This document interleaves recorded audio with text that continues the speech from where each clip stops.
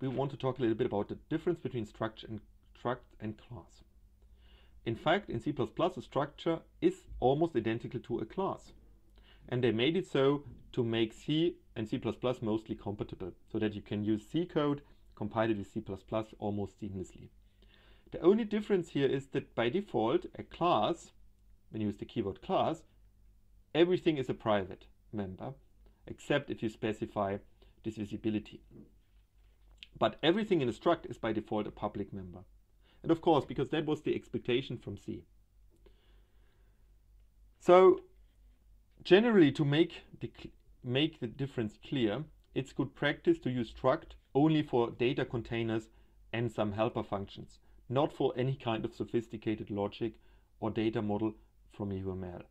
Yeah, so struct is very plain old data type, while a class contains the functions with a lot of logic and real world objects.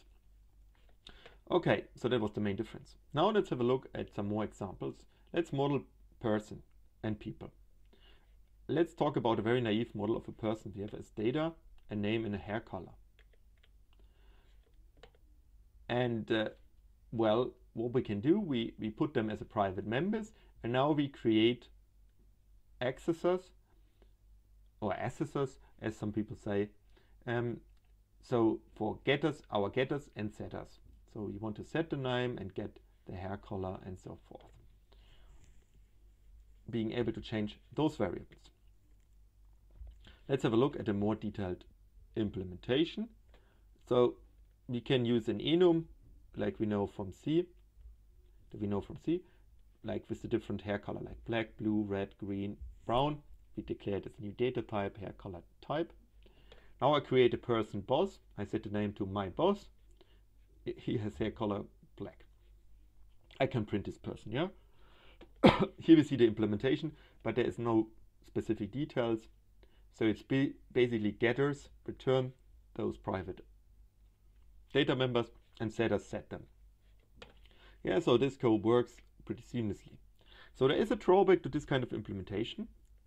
So a programmer that uses a person object can change easily hair color and name by calling those setter and getters. But when you try to change those in real life, it's typically a bit more complicated, right? So when you change the name, you can't change the name 100,000 of times, and certain names are invalid, stuff like this. All this can be implemented now in this setter function. And likewise, it should be prevented that the hair color can be changed at all. At least your natural hair color cannot be changed.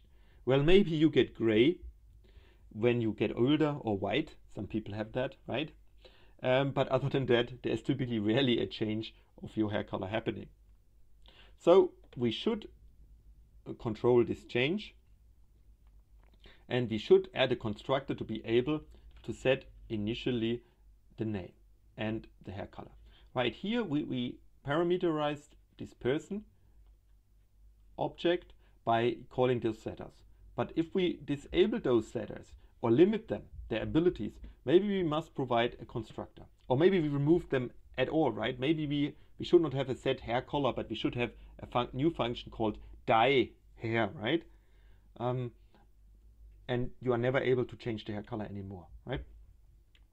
So let's improve our model. So now we have as a data name, hair color, and I add also the NHS number. And all this data gets set in the constructor. So we have here, as the constructor takes 3 arguments, name, NHS, and hair color. We also create a default constructor here for person, which is a typical UK representative. Call it chain-do, which has a fake NHS number and some real hair color. So we can easily create person objects with this default person.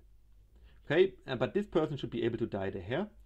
So we now have our getters, get name, get hair color, but there is no way to set the name again. Yeah, we remove this function. It's not there anymore. But we add for the hair color the dye hair. So we say a new color that you can dye. Maybe it's not possible when you have a black hair, for example, to dye the hair immediately blue. You have to first dye it white and then from white to blue or something like that. All this kind of logic can be implemented in such a method. Yeah, okay. Let's have a look how this is implemented and how this can be used. When we use it, well, we instantiate boss. Now we specify boss and color black initially. That's okay. And then we say dye hair color blue and we print it. We can have another person, Jane, and we can print Jane. So let's have a look. Here is a simplified code where we remove NHS because it didn't fit on the paper, but I think it's trivial to implement it. Okay, so our constructor, it takes name as a constant reference to a string. It takes a hair color and it sets the name and the hair color. Right? This is a typical way of initializing data. You use a const reference because we shouldn't be able to change the name, but we want to provide the name and to transfer it efficiently. That's why we use a reference, a global reference here. Okay, we have a default constructor where we set name and hair color, and we know we could have done that in the initializer list over here instead of putting it here in the body of the method, but I decided to put it here for simplicity. Okay, we have dye hair, and here we don't do any check because that's our first implementation, but later we may want to add this kind of check to make it more robust. That's really the idea, that you can change the logic, improve your code without changing the interface. I don't have to change dye hair and how it's used. I just change under the hood what is happening. So this really provides this encapsulation and hides the implementation details. Good, we have get hair name and get hair color, and everything of this is like before. So now what we can do, we can create a hierarchy of this person that we just built with the properties, which is our improved model, which has a better initialization. Now we have a model of a student. So what is a student? A student is a person, right? So it has all those data properties, and it is all this kind of operations that you can do with them. So we add, however, we want to extend, of course, the person by certain properties. In this case, we add the student ID. And we have, when the student is created, we have to provide a get student ID. And we want to change print to also print additional information about the student, particularly the student ID. So you see we have here print method and here the print methods. They are the same methods, names, but they print slightly different extended information. So let's have a look how we implement this. And here I show you now how this works with the initializer list for a reason.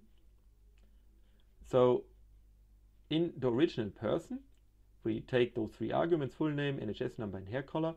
And in the initializer list, we initialize name with full name. So this is the variable that we put as a value, and this is the variable that we set. And we initialize NHS with NHS number and hair color with hair color.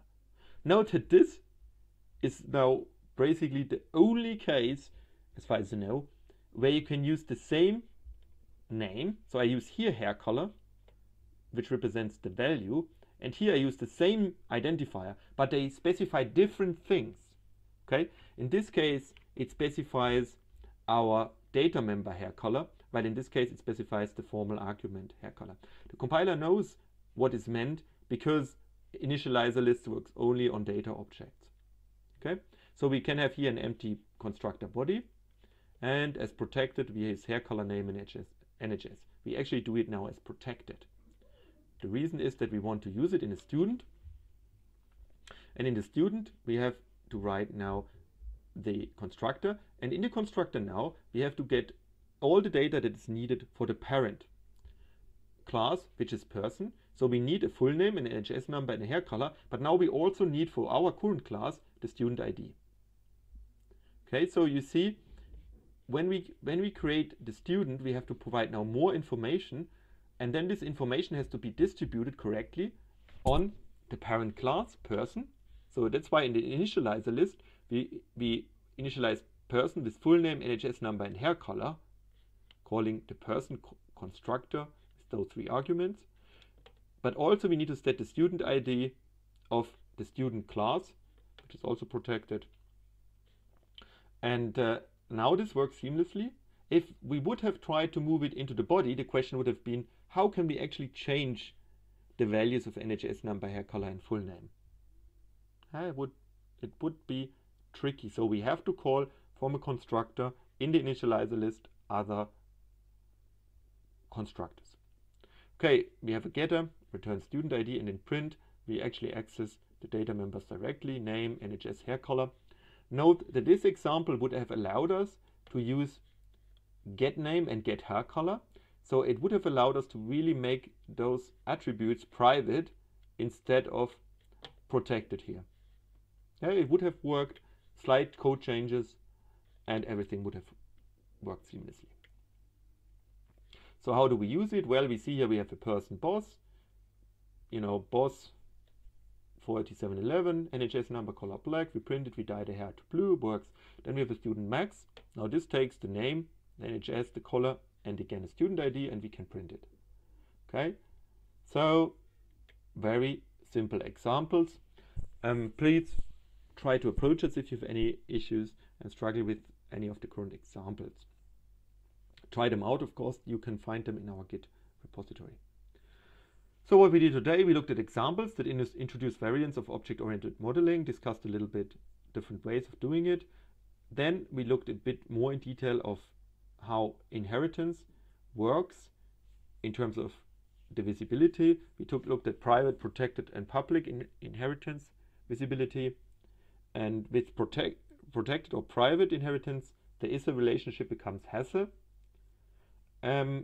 Yeah, and of course you need more practice to this, because initially it takes quite a while to wrap your head around.